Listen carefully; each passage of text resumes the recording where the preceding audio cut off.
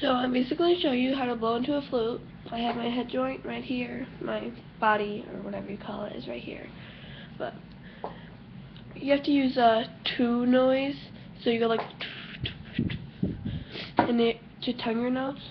So I'm going to just cover this with my hand so it sounds good, or at least better than with it open.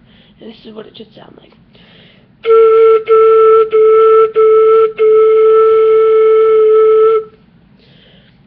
Your mouth should be, only a tiny hole should be open, like,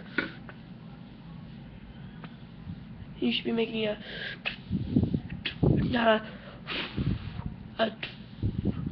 It's hard for beginners, but you'll get used to it eventually.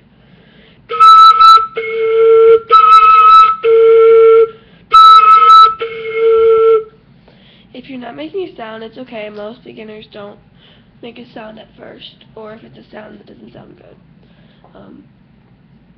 Normally, you try not to go like, but it still should make the same sound.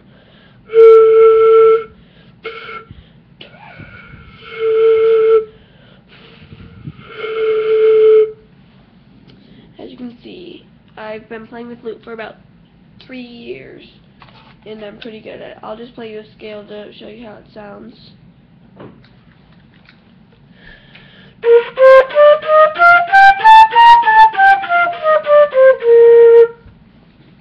You do get progressively better after a while. I wasn't good at all when I was starting, but this is basically the basics of how to blow into a flute. It sounds like this if you don't cover it.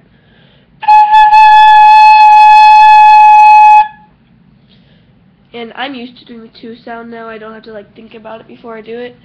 But yeah. Thanks for watching, and subscribe and like. Thanks.